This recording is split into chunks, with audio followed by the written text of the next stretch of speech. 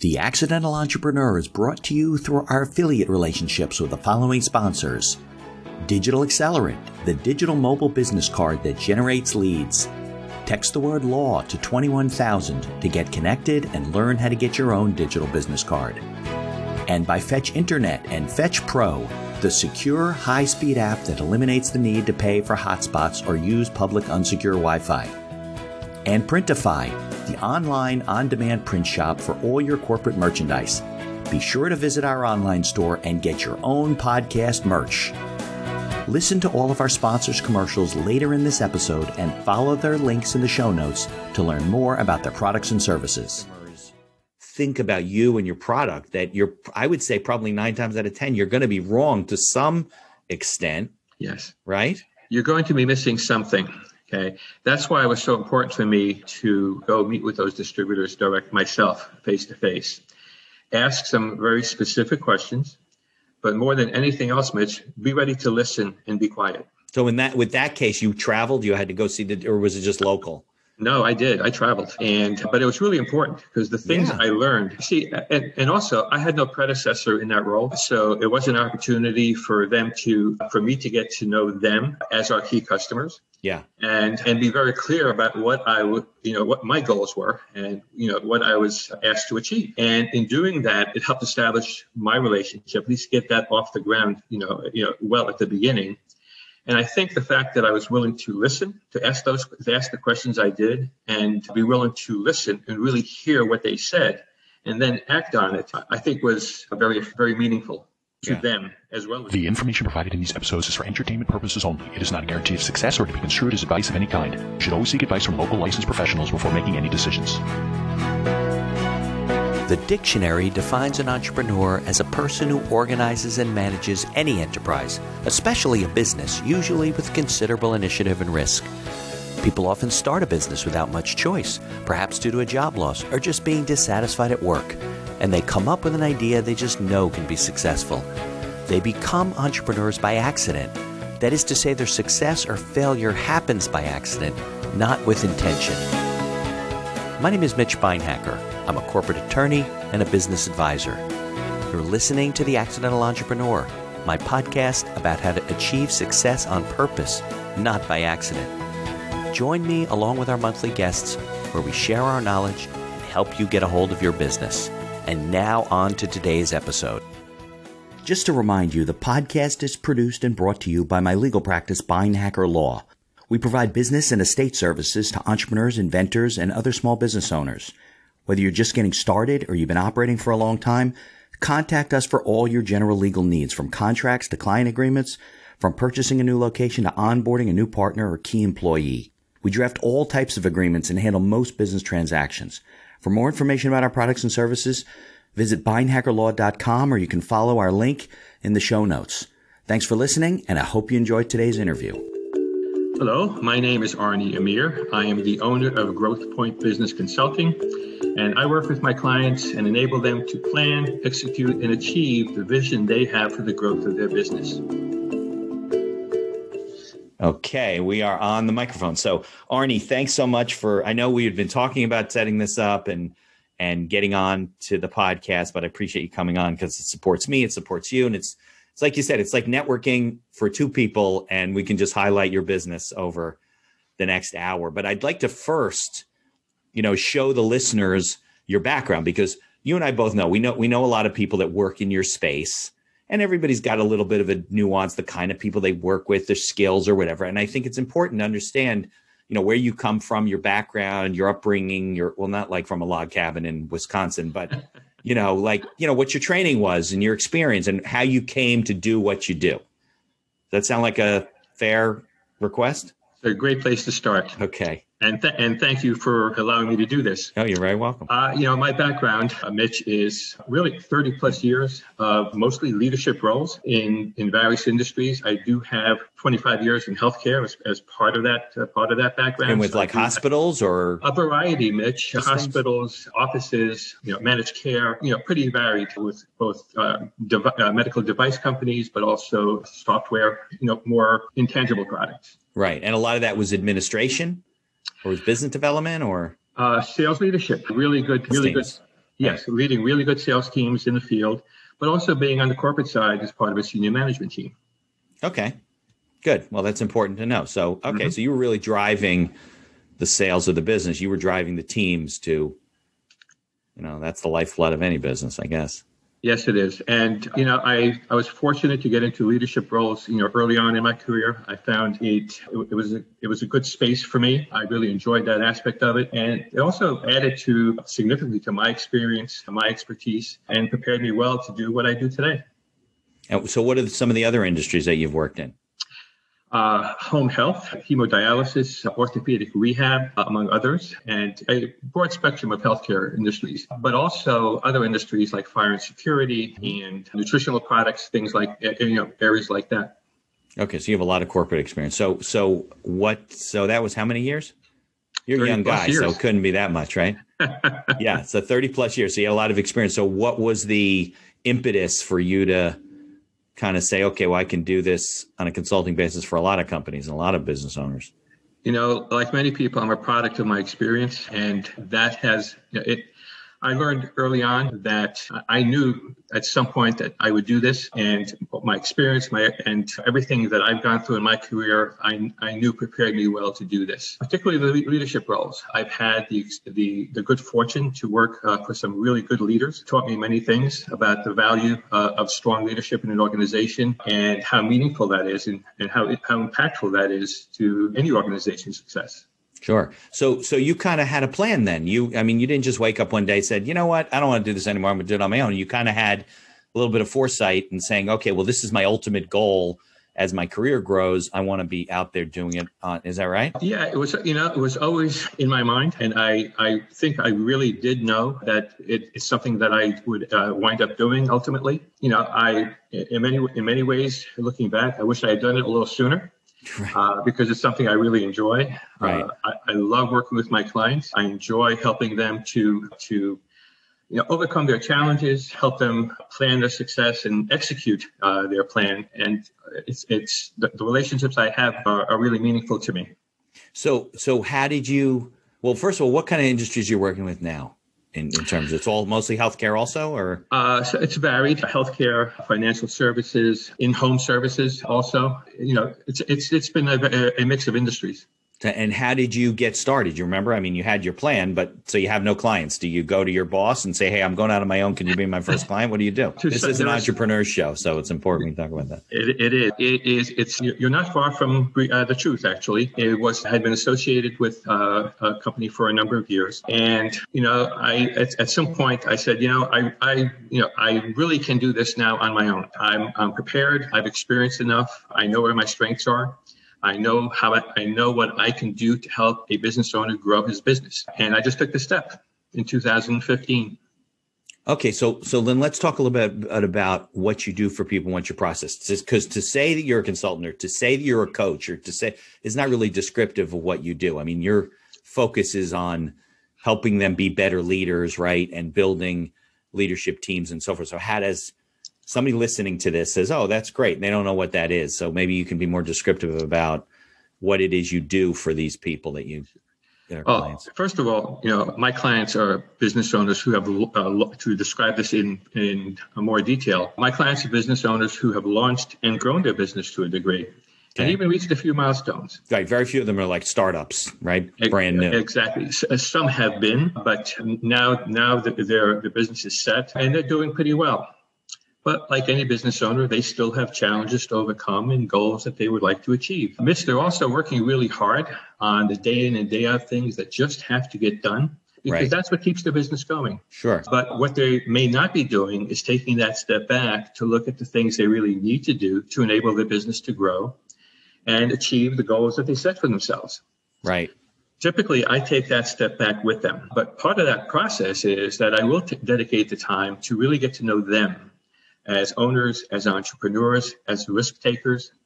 What gets them up in the morning? What keeps them up at night? Right. What are they comfortable doing? What are they not comfortable doing? And maybe they have to do something that they're not comfortable with, but you then have to get them comfortable. And most importantly, where are they today? And where would they like to be in their business? Where, if they reach that first milestone, they have a vision for much greater success down the road. How do they get there? Right. And those are the things that I help my clients achieve. Yeah. Now, do you think that a lot of business owners have trouble seeing the forest through the trees? Because like you said, they walk in and everything's a fire drill. Like there's 14 things on their desk. They had an idea. They had 5 things they were going to do. Forget it. That's over here now. Is that one of the problems that these people face? It is. Okay. And one important aspect of that is really learning about them and why they are in that situation. What are they dealing with day in and day out? And those are the things that I need to find out in that initial consultation in the early stages of working with that client. Right. And the reason that's important, Mitch, is, look, I think we all know that we do business with people that we like, that we respect, and we trust. Right. And that's really where it begins. Right. And that business owner really being willing to open up and share with me the challenges that he faces every day. Right. And so it also helps me understand where my help is needed, where they're getting stuck in the mud, so to speak. Yeah. And what I can do, to really help them overcome those challenges and make progress in their business. Right. Because these kind of things, this is at a level where it's not cookie cutter. You don't open a book and say, I'm going to follow this system, which might be fine, but it's really, they've already developed the way they do things. And you got to kind of fit your thoughts and processes into helping them develop what they already kind of started. Sure. Right. Absolutely. What happens, Mitch, is sometimes you get stuck in what got you to where you are. And because it enabled your success so far. Right.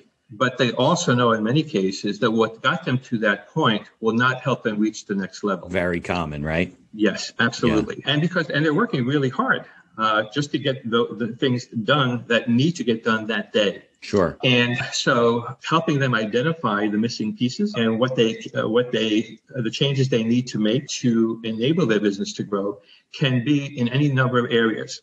But it starts with leadership.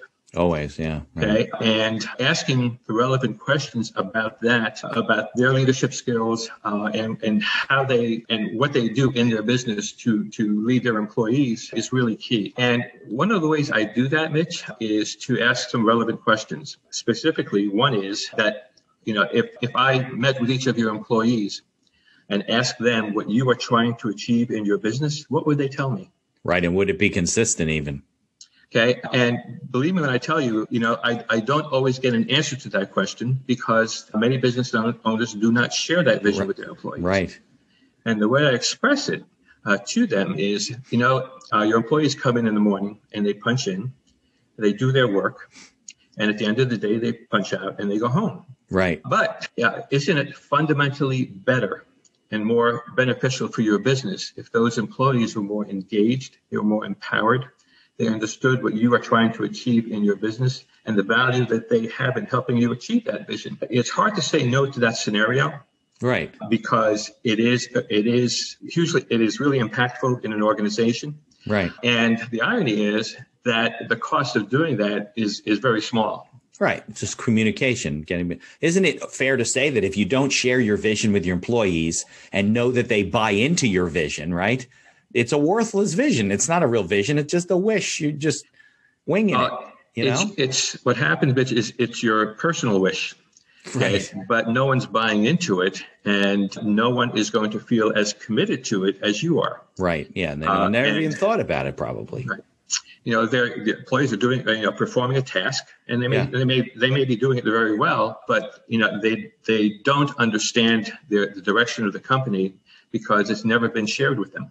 Yeah, I think I was on a podcast last week as a guest, and a while ago I talked about this too, about leadership. I was on some other show, and I think that's where a lot of business owners at the levels that you're working and so forth, there's a difference between a leader and a dictator. And I don't mean a dictator from an authoritarian government standpoint, but somebody that leads versus somebody who just dictates things and say, do this and do that. And first of all, it really reduces the quality of your life, I think, when you have all these people that are can support you, and you can't empower them if you're not leading them down the path that help and getting their input. Cause you can't be a one man show. And I think a lot of business owners, and I hope you're going to share with me common problems and so forth.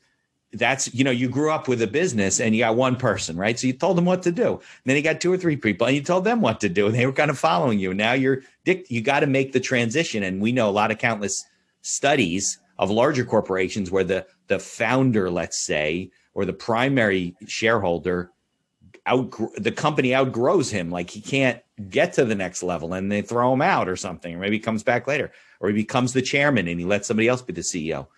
And I think that there's a lot lost in that gap, right, when it doesn't happen, especially if they don't meet you. Very, very much so. And, there's another avenue to describe an example like this. And it's the kind of the flip side of the question I asked relative to employees. It's a question, and it relates directly to leadership skills as well. And the question is, if I met with each of your top 10 clients or customers, what would they tell me about you, your products or services, and the relationship that they have with you?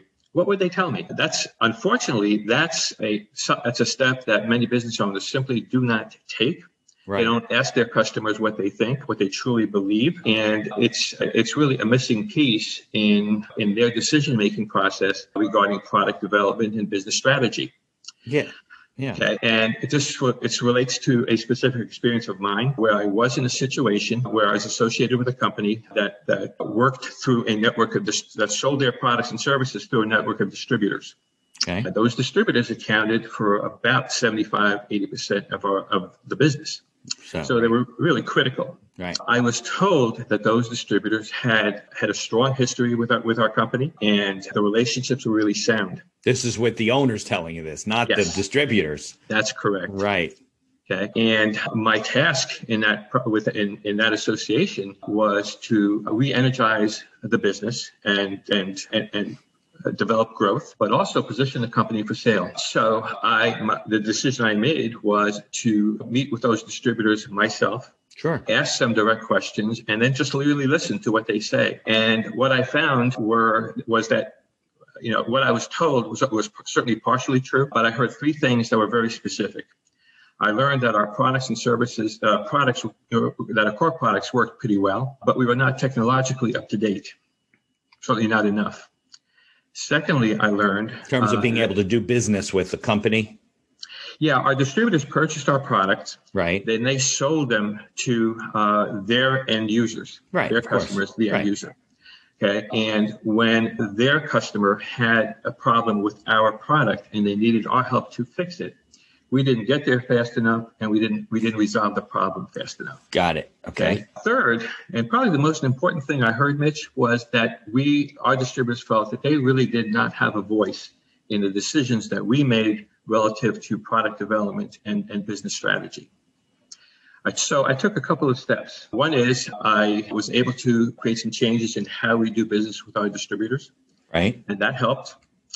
But most importantly, I took an extra step because I felt it was needed to really ensure that we would keep our commitments, but our distributors would continue to promote our products, very strongly. Right. So I created a customer advisory board, a distributor advisory board. I love advisory boards. Okay. It's so critical. Yes. And I invited 6 of those top distributors to become advisory board members. The qualifications were that they needed to understand what we do well, how we worked. We needed to know how they work, thoroughly, and they needed to have a strong history with us. I wrote a charter for the group to describe exactly how this advisory board would work, and also to demonstrate how committed we are to make this work well. Right. Sure. It definitely shows that. Okay. And we met twice a year in our headquarters, and where in some cases they met people that they had talked to but never met. Right. And each meeting would have an agenda that would be very specific, and everyone would have an objective to accomplish from one meeting to the next, and we held each other accountable. This way, our distributors now had a voice, an ongoing voice in the decisions we made, so that all their thoughts, their ideas, their needs would become part of the process. The end result was that the relationships were enhanced significantly and our business grew. Right. And that's something I can take with me to many clients, because it's an avenue that isn't often taken. Right. Is it a common theme, a common problem where the business owner says, oh no, they love us, they think this about us, they think our products are this? And then you go and you find out the message is totally being received differently than it's being given out? Yes, and part of that, the question that should be asked before you go out to those clients is that why do you believe that those relationships are sound? Right. Okay, because that's really critical. It's just in their head. They just think it is. It's in the mindset of the owner. Right. Is it there because, well, they are doing business with us, so it must be okay? Right. That I talk with, I do, maintain contact with those customers, and everything seems okay, but that's not always the case. Right. So you really do need to get to talk with these customers directly, face to face. I can say that I'm not sure how much I can say that right now. Okay, but we can do it on Zoom. Right, well, this is as face to face as it gets, right? Yeah, exactly. But look, 20 years ago, this would be very difficult. Now you can communicate with people and see them and know them. You can't shake their hand, but you wouldn't shake them in person anyway right now. That's least right. We have video conferencing, And, I think we've all learned to use Zoom and other services like this very well, and you have to, because it's the reality. And I don't think virtual meetings will go away even after the pandemic. No. Well, I think it's become a very efficient way for us to use our time. I mean, you could now have an advisory board, right, with distributors throughout the country. You don't have to fly them in somewhere. That's right. You can meet on a quarterly basis. Everybody comes on the Zoom call. They all see each other. They connect with each other. You have all your LinkedIns and stuff, and you can stay in touch. I think, though, and this is a good lesson for people that are listening and entrepreneurs, don't take it for granted that you think what your clients, what your customers think about you and your product. That I would say probably 9 times out of 10, you're going to be wrong to some extent. Yes. Right? You're going to be missing something. Okay. That's why it was so important for me to go meet with those distributors direct myself, face to face. Ask some very specific questions, but more than anything else, Mitch, be ready to listen and be quiet. So with that case, you traveled, you had to go see or was it just local? No, I did. I traveled, but it was really important because the things I learned. And also I had no predecessor in that role, so it was an opportunity for me to get to know them as our key customers. Yeah, and be very clear about what what my goals were, and what I was asked to achieve. And in doing that, it helped establish my relationship, at least get that off the ground, well at the beginning. And I think the fact that I was willing to listen, to ask the questions I did, and to be willing to listen and really hear what they said, and then act on it, I think was very, very meaningful to them as well as me. So now you said that company was one of the things you were charged with was getting it ready for sale. Was it eventually sold? I believe it's in process. Okay. Was it sold to one of the distributors? Anybody in the system or someone else? Okay. But that's important because if I go to look at a company to buy it, and I find out that 70, 80% of your business comes from distributors, I want to know right away, what's your relationship? But they don't work for you. So what's your relationship? Do they do business with other people? What do they think of you versus, other people they do business with? And those are really great questions. And there are many questions that can be asked, but the key is your willingness to listen and really hear what's being said to you and be willing to act on it. Yeah. So what are the other common problems or themes, let's call them, that you find that business owners do wrong, roadblocks they run into as leaders of their, let's use the word leader loosely. You're making them into leaders, but as heads of their business, let's call it that. Let's use that heads term. Of their business. Right.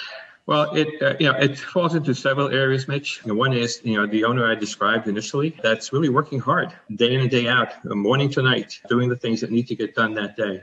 Right. That's very common. It's the proverbial working in your business versus on your business. Right. And as cliched as that may be, it is, there's a lot of truth to it. It's very common. Right. So, getting them to understand that and willing to take the steps to change, willing to take the steps that will impact change in their behavior, but also impact the organization. Right. So they're not a slave to the business. It's killing correct. Them. That's not why you really do this. Take all this risk. It's ironic, but we really do it to have freedom in our life and have better quality of life. And part of that, Mitch, is, that they've gotten to where they are successfully. So they've taken some really good steps. Right, because that's how you start. You start working hard. If you don't work hard, you'll never get off the ground. Right. But now you're at 30,000 feet and you're still doing the same thing you were doing when you're down on the ground.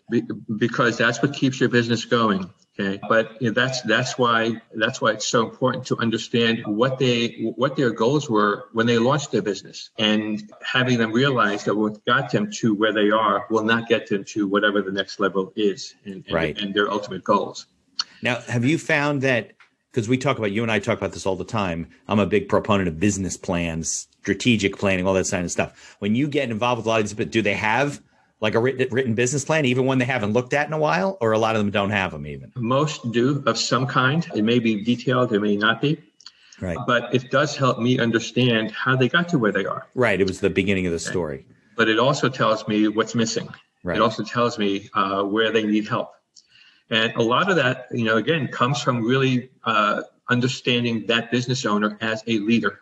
Sure. And how that impacts the organization, because I think we both know that your leadership skills impact the entire organization in some way or another. Yeah. And understanding that aspect of the business is really critical. Yeah, absolutely. Well, I think a good business plan doesn't replace any of those things. It actually would tell you when it's time to bring somebody like you in to help you get to the next level. I mean, that's really, what it is. I think people have to be honest with themselves about what what their skill set is. And if it's not to get to the next level as a leader, then you either got to learn it, or you got to hire somebody to work with you to help you get there, or have someone else be the leader and you can just do whatever you're doing. And part of that, Mitch, especially relative to business growth, that owner maybe will certainly say entrepreneur. That will always be the case, but they may need to hire that first salesperson, or to expand it into a sales organization, some kind of sales team. Right. How you do that is really important, because just hiring a salesperson with certain qualifications is obviously a valuable step. But the question becomes, how do you actually bring that person into the organization and give that salesperson or any employee the best opportunity to succeed? Because, I've said this in meetings. This has been part of an article that I've had published. Bring a salesperson into an organization and describing the product or service that he or she is selling, and giving them their goals and their marketing support, and all that is really important. But indoctrinating that person into the organization, into the entire organization, is really important, because everyone in that organization contributes to the success of that product, right? And that salesperson opportunity to sell it successfully. So there's more to it than just finding that salesperson. Well, you got to get them to buy in, to be part of the team. Do you find that a lot of business owners have trouble with being, doing all that stuff, like being the leader and sharing the vision and even working with you? I mean, it's a difficult thing for a lot of these people to, they're kind of getting out of their skin, right? They've been doing this for 20 years a certain way. And now you're like, listen, you're not getting to the next level unless you change the way you do things. You found it in general difficult for a lot of these people? In many cases, yes. Okay. But part of that, Mitch, is your relationship with them. Right. And all the things that the time I dedicate to getting to know them up front enables me to really understand them at a higher level. It also enables them to open up more about what their skill sets are. Right. What are they missing? What would they like to improve in themselves? Where do they really need the help? Right. And that helps me understand what really needs to be done and where I can help them. Many, if they've never hired a salesperson, are not sure about how do I? Yeah. How do you do it? Right. How do you? What are you looking for in that salesperson? Right. Have you developed a candidate profile so you can really identify what's meaningful to you and your organization, so that they can have the best opportunity to succeed? And then once. What's the interview process to really identify the best possible person to recruit and hire? And then how do you indoctrinate? How do you bring that person into the organization in the best way possible? Right. Well, you have to have a process, right? Because if you don't have a roadmap and a process, and the person, just because they have a Rolodex and they're a salesperson and have 20 years experience, doesn't mean they're going to be successful for you. Well, I refer to it as a new hire orientation process because it's a top-down approach that, and that if it's done well, if it's done correctly, will give that person the best opportunity to succeed. Is that a lot of your work? So you're working with people to help them develop leadership skills and to help them build sales teams within their organizations to drive ultimate, because that's obviously drives a lot of things.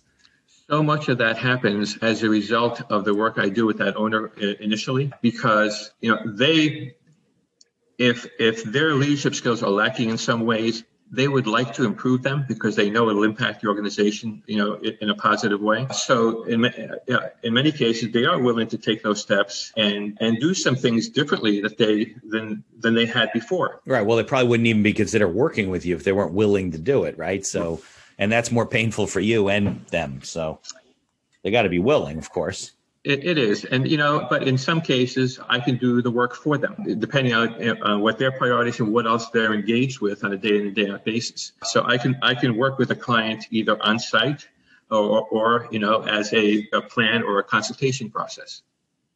Do you find that there are certain common skills that are lacking with business owners? Because you and I both know that entrepreneurs, they're very right brain, right? I am too. We're all like that. We're very creative. You start out with an idea and you work your tail off. It's a 7-day a week. Becoming an entrepreneur is not a break. You work harder than you did for your company you're with. That's for sure. So, right. So 7 days a week, 24 hours a day. And the company starts getting up to that next level. What kind of skills do you see that a lot of these people are lacking? Because, by the way, it is very difficult as a business owner to look at yourself and say, I have these shortcomings. I'm sure that's difficult. So what kind of common things do you see that people are lacking? So people that are listening can say, oh, yeah, I'm missing that, that skill. I have trouble with that type of thing. Well, some common denominators, Mitch, are, there are many owners that are technically trained. Right. They may be in their particular industry, right? Absolutely. It can be in many industries. Here's a word from our sponsors.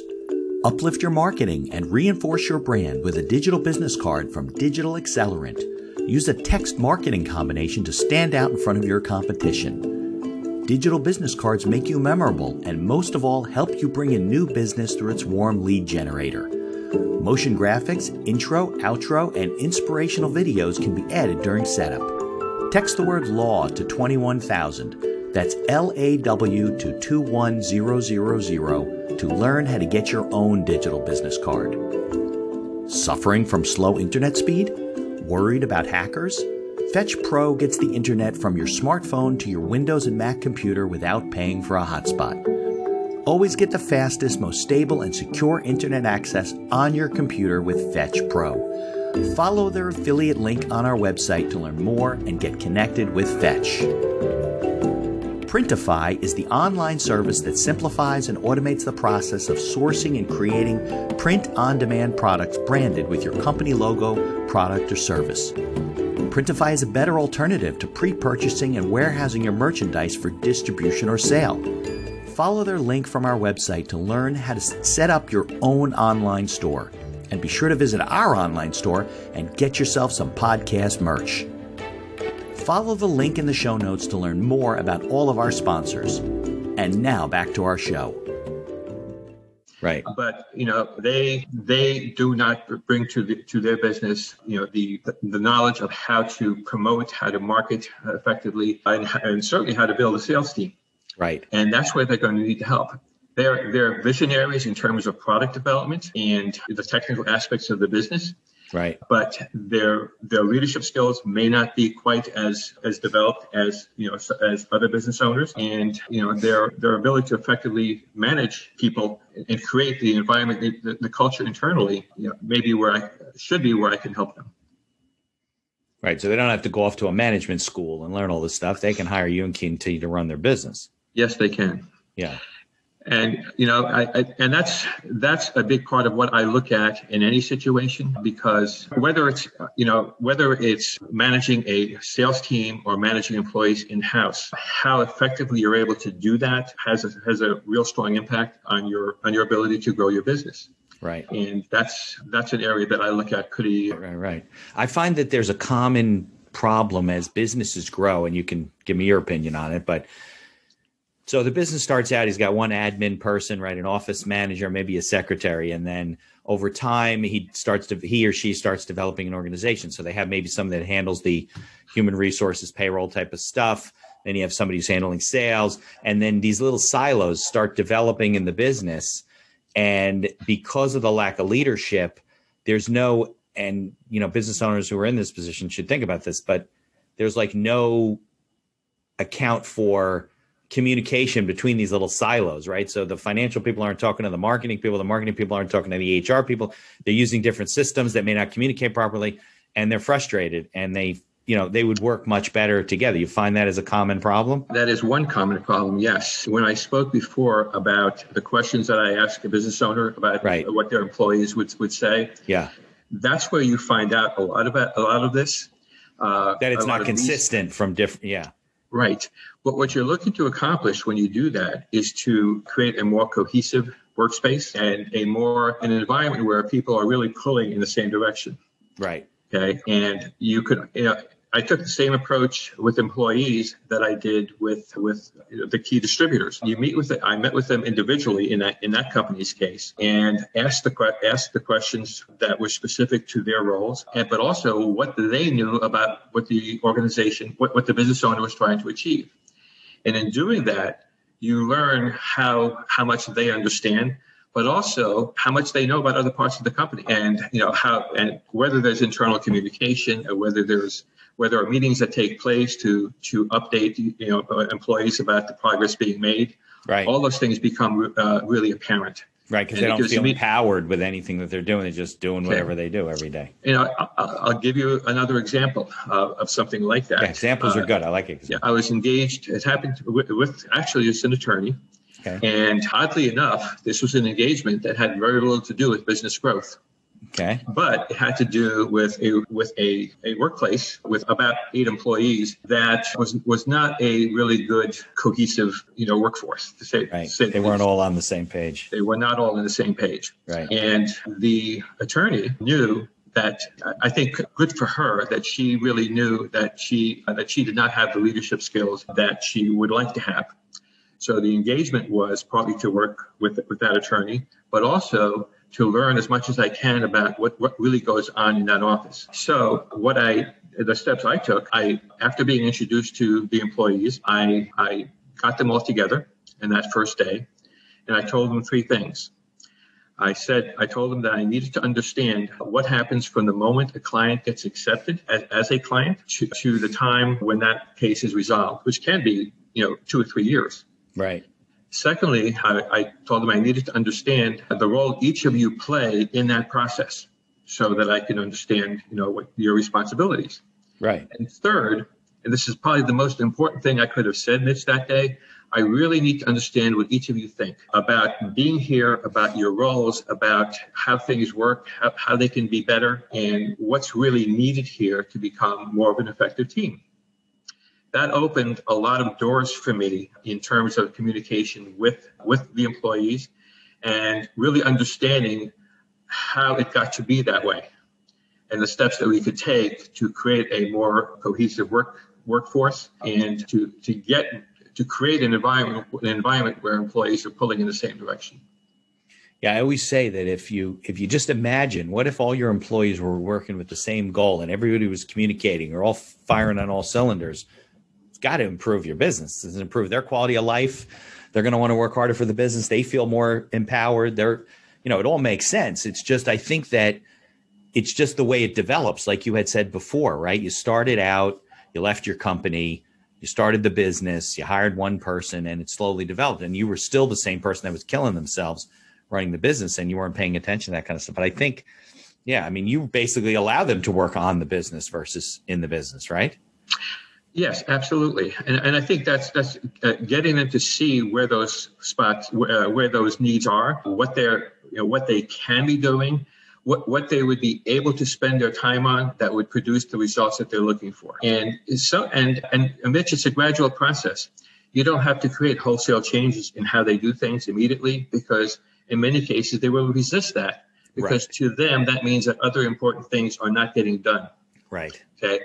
But if you define the most critical areas, create those changes in internal processes, but also in that business owner's behavior and the things that they really pay attention to, and the steps that they can take additionally each day become really meaningful, because they will impact the company sooner and demonstrate to that owner that the steps they took really produced the results they're looking for.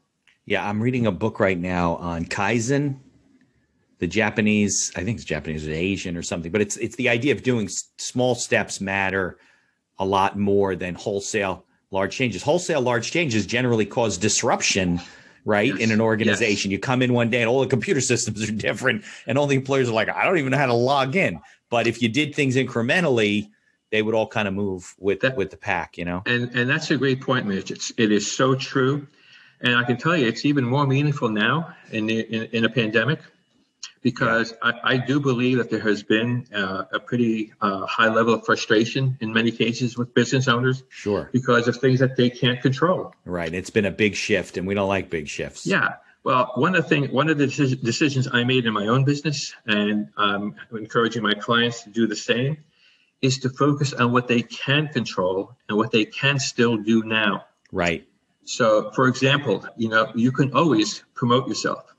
You can always differentiate yourself, and they're important in any case. Right. But even more so now, because those are steps you can take now. Right. And if you decide on the steps that you can take on any given day, do one thing a day that is positive, that is meaningful, that can benefit your business. That creates a lot of momentum.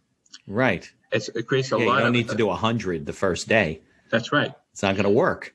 But it's a building process. It creates a lot of momentum. It will carry your business, not just through the pandemic, but also beyond. Actually, you know who recommended this book? Nikki. You know Nikki Gangemi? I do. I'm in another group with her, and the name of the book is, for those people listening, it's called One Small Step Can Change Your Life.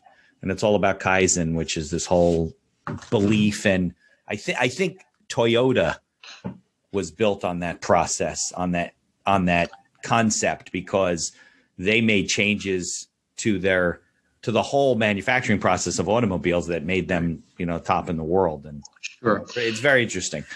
And I think that idea applies to businesses in various stages. Sure. I've advised business owners who are in the process of launching their business to approach it that way. Yeah. Because like we said before, it can be, starting a business is not easy. There are many things that you have that are really essential, but you can't do them all at once. No.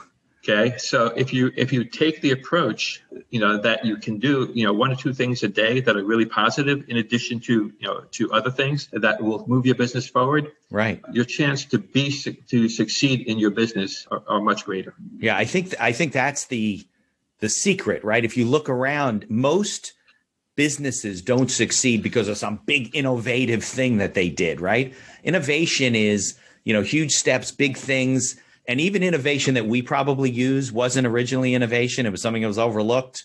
I think there was a story like the mouse or something for the computer was invented by some other company. Maybe it was Hewlett Packard or Wang or whatever. They were going to throw it out. And they told the guys from Apple, that group, I think it was them, if I remember the movie right, that, hey, you want this, you want to, and there you go. So little things that you don't realize, I think, like you said, you just kind of move your business forward, and it does come together as you gain momentum. Just trying to do some big, huge, great, wow, change in the world generally doesn't work.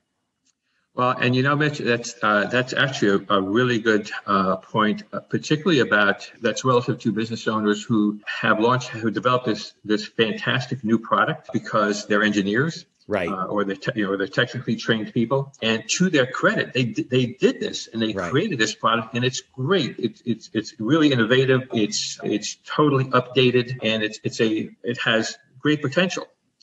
But are they good leaders? Right. Okay. Do they know how to build an organization that will allow them to really achieve the vision they have for their business? That's where the challenges are in those examples.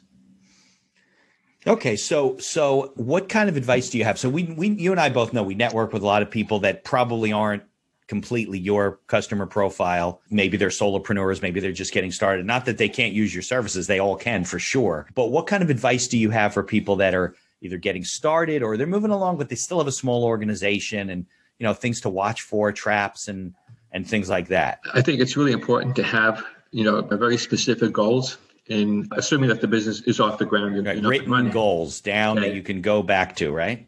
Right. And, if you have a plan, if you developed a plan to launch a business, make sure you follow it. If it was done well, it should be followed.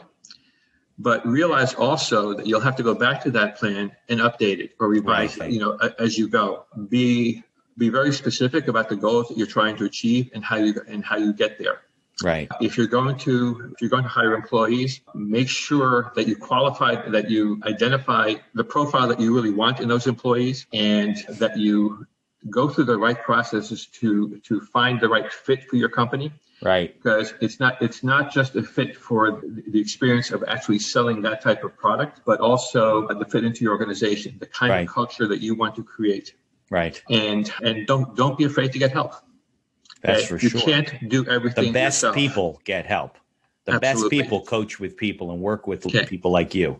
I know a lot of people who are very successful. Their businesses are doing very, very well.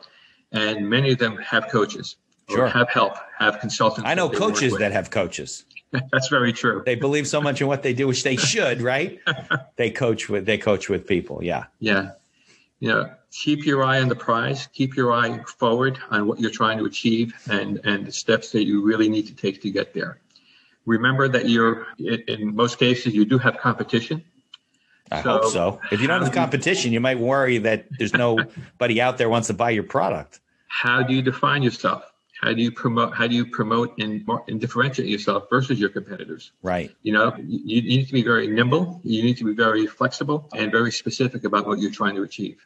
Yeah, I think that's what people miss when it comes to like a business plan, right? Over time, your business plan should become an employee manual as to how you hire, how you bring it on, a separate manual about marketing, strategic planning, one about the financial aspects of the business and how to build it, one about management or maybe product development. You know what I mean? So at some point, you might have a library of planning documents that you're going back to, changing, discussing with people. Something comes up and now they know, wow, I need somebody like Arnie because, I'm having trouble with this. But if they don't do the work and have their finger on the pulse, that's why sometimes you come in and you have to start over and talk to everybody and meet with everybody, gather the data. Hasn't been gathered for you. And what you're expressing is absolutely right on. I really need to assess where they are right now, today, right, and how they got there. Is it where they want to be? Are they where they want to be right now, or are they not? Right. And their business, as I said before, their business may be up and running and it's doing well, but it's not the goals that they had going, when they launched the business. Right. And they want to grow, but it's not happening to the extent that they would like. Right. The accidental entrepreneur. They're doing things not with intention and purpose. Yeah, but I would think that even if they had done their planning and they got their books, that doesn't mean that it's correct. Now, you're the one person who has to assess, all right, well, are you onboarding your employees the right way? Do they get it? Are your clients getting your message about your product or service, that type of stuff, right? The more questions I ask in those initial stages to learn what I need to learn about the business, the more I will help them identify all those areas. That's why the relationship development part is so key, so critical. Right. And their willingness to trust me that I will be as committed to achieving their goals as they are, and that I will actually enable them to execute and achieve their plan. Okay, so this is an entrepreneur's podcast, and you're here because you work with business owners and entrepreneurs, but you're also an entrepreneur yourself, right? You started your own company and you run your own company. So how do you develop your business, make your contacts, connections? How do you meet people that you could potentially do business with? I network. I network in a very targeted way. I've learned through experience that if you network in groups that have what I would refer to as good, high quality people that you can help in a networking sense, but also get referrals from them. Because the reality is that it's not just those people, but it's who they know, who their connections are, of course, who their relationships are. Right. Okay. And it also has taught me I had to position myself in ways that will resonate with people and enable me to obtain the referrals that I need to grow my business.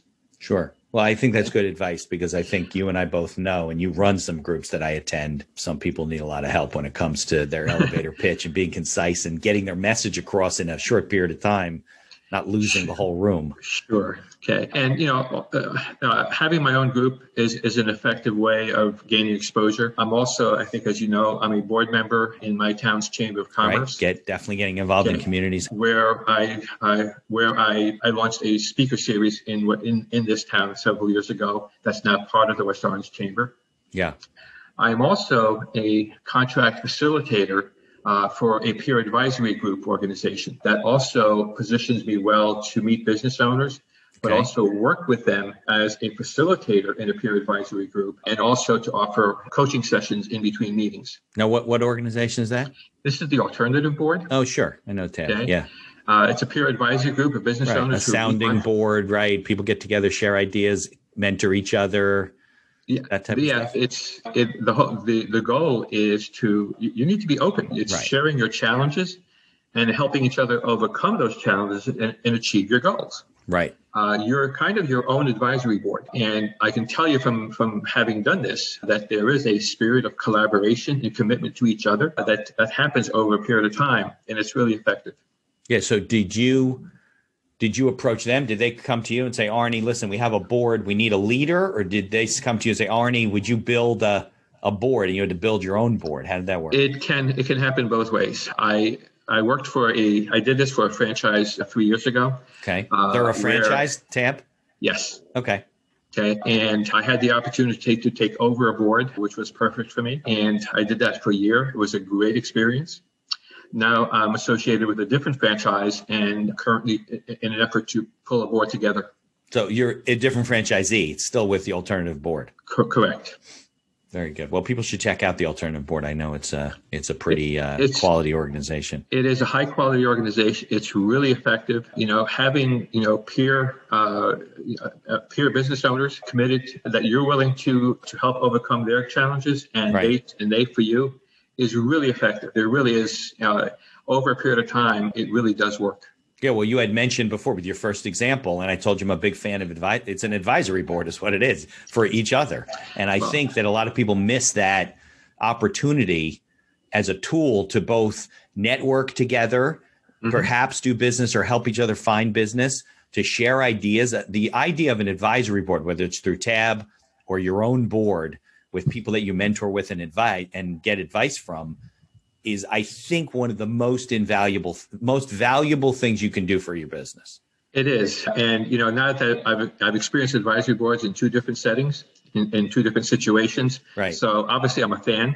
Yeah. And I think that methodology, that opportunity can exist for many business owners. Right. If they're willing to take that step, and if they have a group of clients or customers that they're dependent on to grow their business. Yeah, and doesn't it make the relationship more sticky with your clients and with your distributors and with the people? That's what happened with that example that you gave, right? Because now the distributors were more, they were buying in, they were more committed, they were more involved with the company.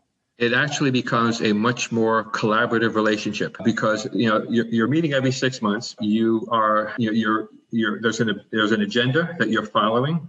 And it's all about business opportunities for each of, in that case, each of those distributors. It's discussing the needs of their customers so that we understand them thoroughly. Sure. But they also have an open forum to discuss what they need to sell to their customers down the road. So it helps us. It helped us in terms of product development. It helped us in terms of business growth strategies. And look, you can't argue with results. The relationships were enhanced tremendously, as was the trust, and our business grew. Right. I would think if you choose the right people, it can't fail. You're only going to learn good things. Exactly. That's why I was very careful in the qualifications. Those distributors really needed to know us well, and we them. Right. Because they won't have a lot to add if they don't know you well. Right. And they needed to be willing to talk, to express themselves. Of course, they got to be committed to doing it. Well, I think that's a great place to leave it. I think that's good advice because I've done pieces on advisory boards before. I just love the concept. It's the concept of two heads are better than one. And people want to connect with you. I assume they can find you on LinkedIn, right? They can. On the web, any other place? Because we'll put it in the show notes to get in touch with you. What's the best way to reach you? I can, my LinkedIn page, my website, okay. GrowthPoint Business Consulting. Okay. On my cell phone, 973-747-7387. Okay. No my email calls. Address, Arnie at growthpointbc.com. Okay. We'll put all those links in the show notes. And I thank you for spending the time with me on the mic. I appreciate you coming on. Thank you very much, Mitch. It's been a pleasure. Thanks, Arnie. If you like the podcast, please tell others about us. You can find us on Apple Podcasts, on Google Podcasts, on Amazon Music, and many of the other podcast directories. If you like what you hear, please leave us a 5-star review and feel free to share our episodes on social media. If you have any questions or comments, ideas for the show, or you'd even like to appear as a guest, reach out to us by email at info@beinhackerlaw.com.